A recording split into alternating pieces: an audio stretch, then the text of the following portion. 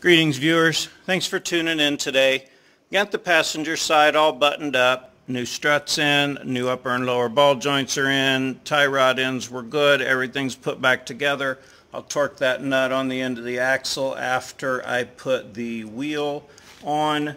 Gonna do brakes, that'll be another video. It won't be but a couple of minutes because brakes don't take very long on these. I was waiting for that bushing from East Coast Gear Supply to come in before I put this side back together. I did get my new ball joint put on over here, decided to go ahead and replace it, didn't know what them other ones were. Went ahead and bolted it up over here, decided it didn't make that much difference leaving it loose like I tried on the other side. So here is that bushing I was talking about. It's for the 7.5 inch clamshell, which is what we take in the third gen. This unit goes in place of the bearing. When I get started on it, I'll show you that you will need this tool to pull the old bearing out. Also got this from ECGS. When I ordered my very first bushing, I ordered this removal tool and the install kit as well. Money well spent. This will be the third time I've been using them, so worth it. I will start by pulling the axle out here in just a minute and show you how to get that bushing put in, and then I'll button this side up and be ready to roll. Okay viewers, if you've ever watched my show before, you know everything I say is fact, right, wrong, or indifferent. Yesterday I said, looks like there's an awful lot of room for grease to go in here, but there's no grease, so it doesn't go in there. It's been a long time since I put my last set of OG Toyota ones in, and they did come with grease. Well, I went through the box of parts that I got and found the bags of grease separate from the bags that the ball joints were in. Wanted to go through, now this is just for the uppers, the lowers are pre-greased and the boot is on and sealed. These you put the boot on and put the wire on that I marked up in front of the camera and everything else. Now they send you two kinds of grease, a huge amount here for just this little bit around the top so that it slides around this when you put it on, and it slides around up here when you turn after you put it on. So you're supposed to have grease, if you can see what I'm doing there, grease in the middle there, grease on the top, and grease around this piece here is the white grease. Now, like I say, ordinarily I wouldn't go through and admit that I did this wrong. I always will own it though. If I screw it up, I'll own it. But anyway, I thought this was important enough that I should come back and redo this. Now it says to fill it in the boot. I'm not going to fill it in the boot. I'm going to put it under the boot because that's going to be easier. Some of it might squish out because of the angle everything is sitting at, but I suppose that's going to be better than not having it. Now I made a pretty big deal about Toyota didn't think it needed grease. Then it didn't need grease in my opinion. Well, I'm eating my words. That don't happen often.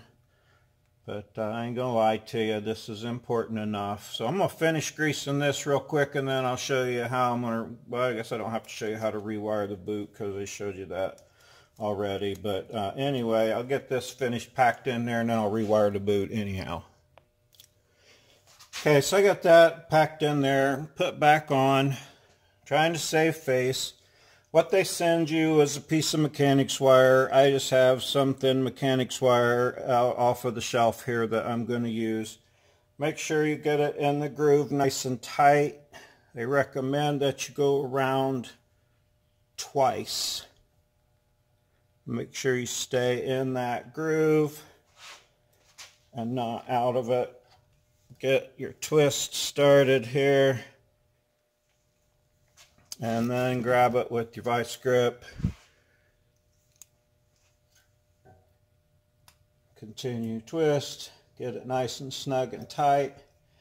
Now if you watched my ball joint video where I screwed that up the first time, you know now I have the other one already installed. So I got to go and take that loose and take the boot off and re-grease that one on the other side before I can finish, because if I don't, it'll drive me crazy. So grease them. Don't pay attention to what I said in the other one where I said don't have to grease them. Okay, made all the corrections on the other side, and it's time to get started here. Axle removal time. Per usual, I get ahead of myself, and I don't always press the button to get the camera started, but that nut right here, yeah, there you can see it, that one right there. I get this pry bar here that's got a nice bent edge on it, right up behind that nut and the flange of the axle. You give it a good 2 or 3 jerks like that, axle pops out. If you knock your dust cover off, don't worry about that. That happens.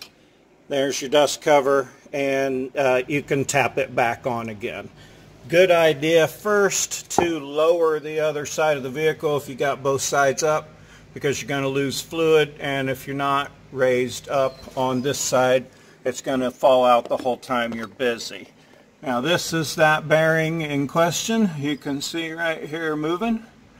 That next thing there, that's your axle engagement. That's where your axle goes in, the teeth, into your differential. But this bearing right here is the one that's going to get removed and replaced with that bushing here just in a minute. You can check your CV. Stock CVs are best CVs. Get out of the grease, I just made a mess on this one. If they should have some movement in and out, of course, as that's how they flex, but they should have no movement, clickies, or roughness when you wobble them or try to turn them. Like this one is in great shape. There's no clickies, there's no weird noises. I'm going to put this right back in. I bet if I wipe all the grease off this, it's probably got the blue dot, which shows you Toyota. I may actually look for that. I may not. Not that big of a deal to me right now. So I'm going to let that drip grease for a minute and to get my removal tool set up, show you how to get that put in there, and we'll get this thing out and switched in no time flat. I'm going to stop here real quick and mention this thing about this stupid snap ring on the end here, because I keep forgetting to mention it, and I got a helpful tip on that. You can see as you look at it from the end, kind of here, when the opening, see it's got the opening in it. If the opening is pointed down when you're putting it in, you can see it just sticks out in a couple of places.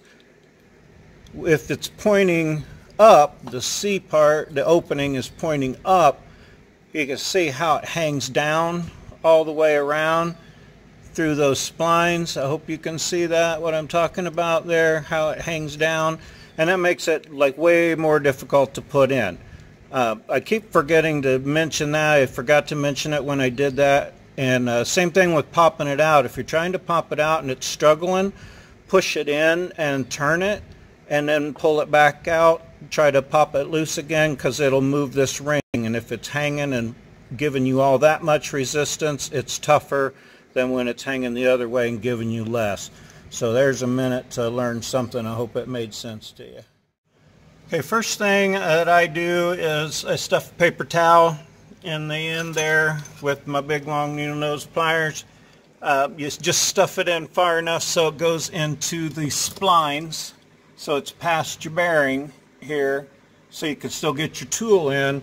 Now, the reason for that, once you take this special tool that you get apart, this little piece you have to put in there with a magnet and then thread the other part in. I'll show you this part here in to it to become a puller, and then you'll tighten the nut down. It'll all make sense here in a second, but you got to put this in there like with a magnet first. Whoop, like one of those right there. And once you get that in there with the magnet, then you'll stick your puller in there. I'll try to get the camera set up so I can show you how to do that.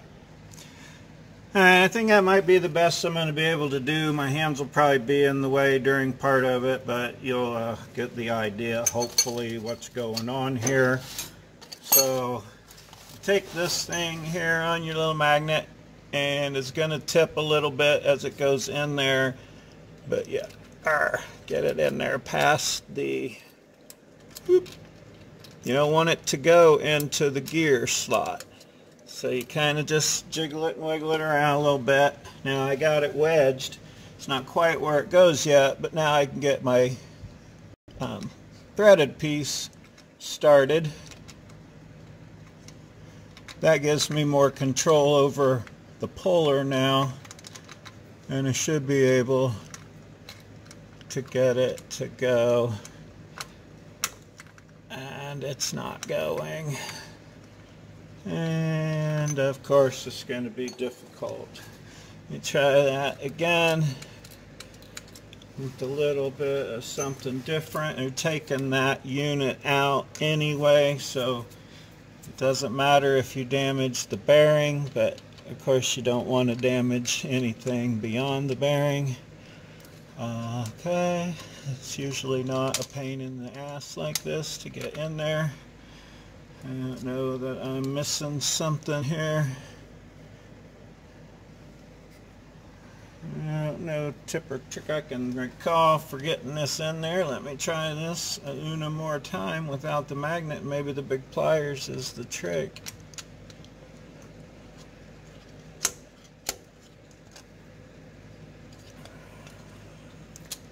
Well, fuck. I about got it in there. Let me try this here. Get this threaded in.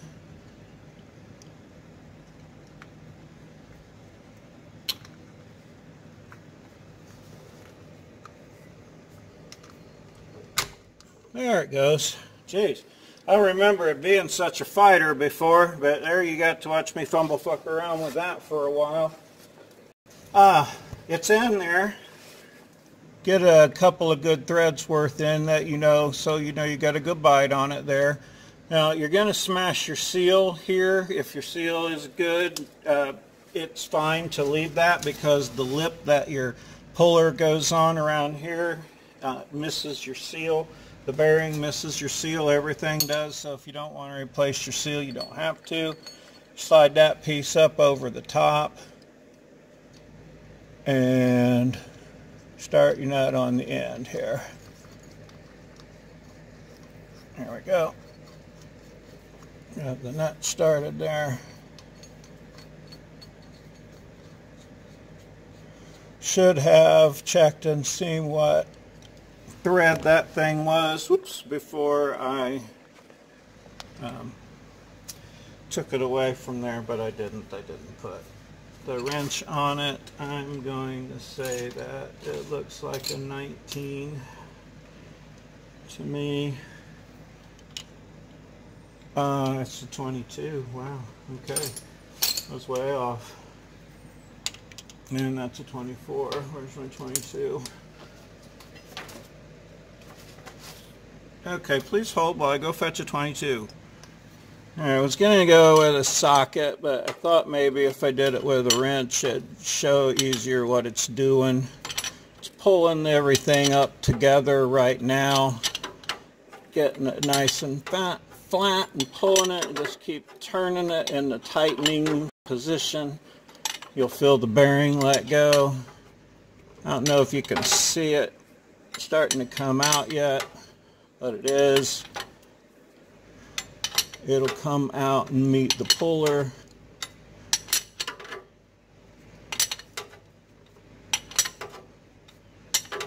Takes just a minute. You could put a ratchet and a socket on it and do it from out here, but I won't make you watch me continue doing this. You get the gist of it. Hang on. Okay, so you just keep on spinning that wrench. I don't advise the wrench because that was a pain in the butt and took forever. Everything will drop right down into your pan of grease when it gets done. Sometimes you might find the puller doesn't have enough throw.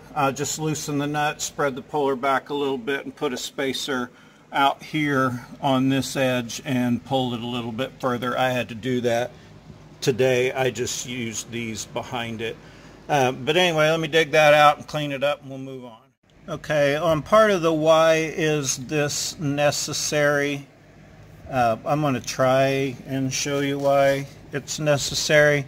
It says bearing is 300,000 miles on it, and if you look, see that movement back and forth? That's just because it's wore out. I mean, it's a bearing. You could put a new bearing in there and it would be okay, but these wear out and cause axle wobble, especially if you have changed suspension geometry, i.e. a lift. So this is the bearing, or the bushing, the Teflon bushing. Now I put some lube on the inside of this, of course, before I slide it up on that raw axle, because it is such a nice fit. You can tell when you put that on there, it fits super nice. You tell it trying to wiggle it, no play in it whatsoever. Very nice fit. It's a Teflon bushing in a steel sleeve. You can see the Teflon inside there, steel around the outside, and steel on the face to protect it. This is what will stick out. That will go into the axle first. This will stick out. Now, they don't send instructions, but there's instructions online. I, however, have an old school one from way back when, and they sent an instruction kit. The online instructions don't tell you that these don't always drive flat, so I'm told by someone who did the online thing and then asked me why mine didn't drive flat, and I was like, it doesn't have to. Here, let me show you this thing in the instructions right here. And he's like, well, that's great information to have, because the online instructions don't tell me that or have that picture. So if you do, or if they don't, I don't know. I've not been on there and looked myself, but it can stick out up to 0.035 or 0.065, which is almost 2 millimeters that it can stick out. So correct with the steel out. And I'm going to get ready and set this up, put this in, we'll go from there. Or we. I keep saying we. Nobody's over here helping me. Hang on. Okay, because that takes 3 hands as well. I take the new unit, hold it in place, take my driver. Now my driver is only yay long. My swing is way out here where the camera is. I put this bar on there because it makes it easier for me. Get it nice and flat. Smack on it. Keep making sure you're driving flat. I hope that's not too loud in there. But it just takes some nice, good, solid smacks. You want to make sure each time you're flat. I tighten this nut down with a wrench because this thing will come loose if you don't. You don't want that happening while you're driving stuff in. So you don't need the cheater bar, but without it, you're way up in there trying to do this, swinging with all this stuff in your way from the IFS. So you can see that it's going in. I'm going to go ahead and finish driving that in now because it's knocking the camera out of the way, and we'll move on. Okay, now I'll try to get this in there and show you whether they were talking about sits flat or not. This one sits flush right here. When I did it on my 2000 and on my Tundra both, it stuck out just a little bit. So if yours doesn't go flat right there, even with this piece of the, that you just drove it into, then that's still okay. It can be up to 2 millimeters out, and I held the camera all sideways, but I don't think that matters there. I'm going to put that seal in real quick. Okay, now the new seal is in. Some of the grease that is running out there, use that to lube up your seal. You'll see there's already some in this Teflon bushing. Smear that all around real good. You still got to take your paper towel out of there. Don't forget it. I like to use a paper towel because if you do forget it, which you should never forget it, it's paper. It'll chew up. Plus, if it gets all soaked with lube and tears up or something, I mean, it'd come out there just fine. But if it did, it's paper. It isn't going to hurt anything. Now I'm going to go ahead and put my axle back in and start getting this thing all buttoned up, and it'll all be done. So there's your East Coast Gear Supply bushing install. Update on what I did wrong on the ball joint. So make sure your seal is seated in there completely all the way around. You can tell by the reveal when you feel it with your finger. Remember to keep your C-clip with the opening pointing down when you're installing your stuff so that it gives you the least amount of resistance.